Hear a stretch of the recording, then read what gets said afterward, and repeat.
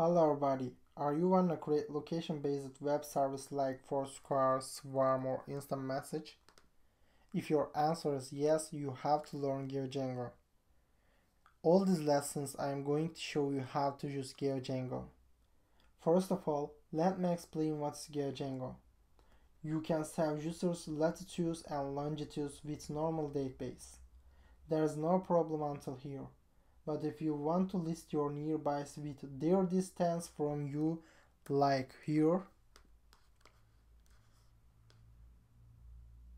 what are you going to do now?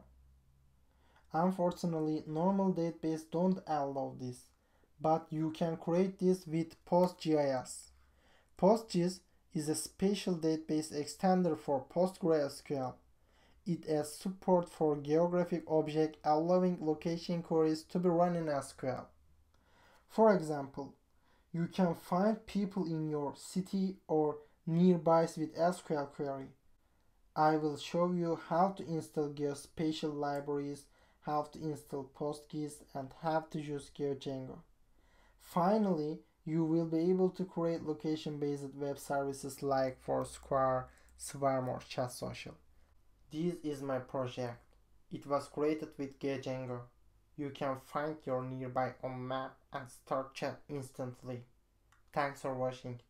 I hope see you next lectures.